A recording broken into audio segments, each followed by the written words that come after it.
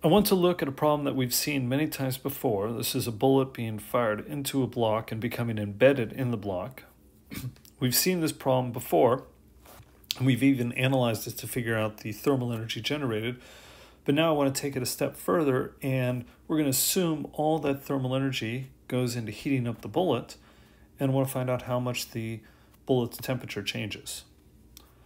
So to begin with, we know that this is just conservation of momentum. And so initially, the initial momentum has to equal the final momentum, and initially we have the bullet. And afterwards, we've got the bullet plus the block.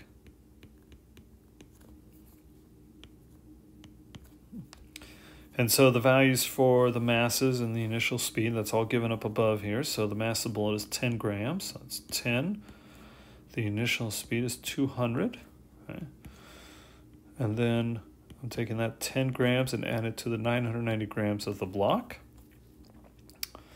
Solving for V final. So this is going to be 10 times 200 is, 2,000.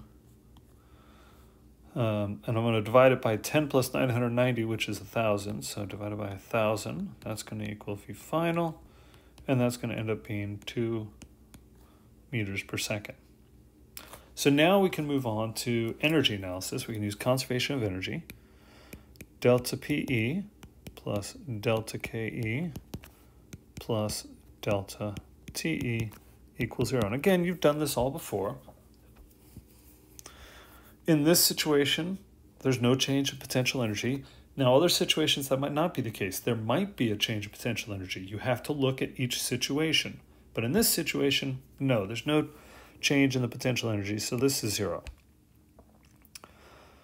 So we know that we do have a change in kinetic energy, and we know some thermal energy is generated. So I can say delta TE is going to equal the negative change in kinetic energy. Okay, well, the change in thermal energy, that's going to be just the temp due to the let me rephrase that. The thermal energy generated is going into heating up the bullet. So I already know how to calculate that. That's going to be just the mass of the bullet.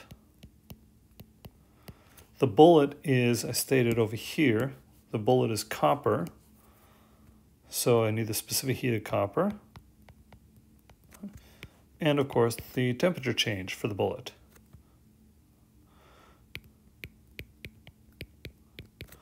And that's going to equal the negative change. So this is the final kinetic energy minus the initial kinetic energy, because change is always final minus initial. The mass of the bullet. Now, before I didn't change the mass to kilograms because way over here I left this in grams because I knew I was going to take these grams and I was going to divide it by these, so it didn't matter. That was going to cancel out. The only unit that mattered was this needed to be in meters per second, which it is. But here, the mass of my bullet, I'm going to have the specific heat of copper, which I know in terms of kilograms. So I am going to convert the mass of the bullet to kilograms here. That's just 0.01 kilograms times 377 times the change in temperature.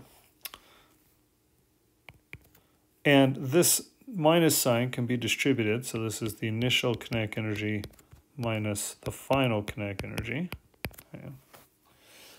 And 0.01 times 377 is 3.77 times the change in temperature. Okay, so this becomes 1/2. So initially it's just the mass of the bullet, its initial speed squared, minus 1/2. So I've got the mass of the bullet plus the mass of the block plus my V final squared. Okay, so 3.77 delta T, 1/2. And again, although I didn't do this before, I do need to change the mass to kilograms. And it all comes back to my unit analysis again. I'm using MKS units, and this time, specifically this 377, besides being in terms of kilograms, it's in terms of joules, and joules is defined in terms of kilograms. So I need to make sure that my kinetic energies are coming out in joules. So that means my mass has to be in kilograms. So this is 1/2 times 0.01. The initial speed is 200. So 200 squared minus 1/2. Now I already know that the mass of the bullet plus the mass of the block, we already figured out that's 1,000 grams, which is 1 kilogram, so that's just 1. And V final is 2, so 2 squared.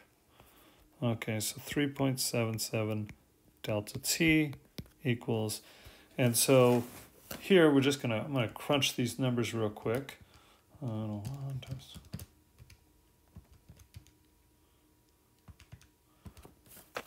And this works out to be 198.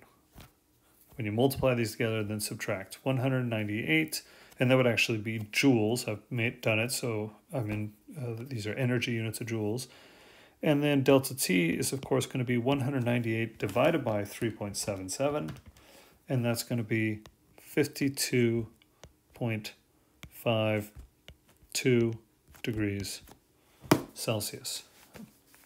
Now, I chose to write degrees Celsius, but let me just add, I could have also said 52.52 Kelvin, because we're talking about temperature change. Right?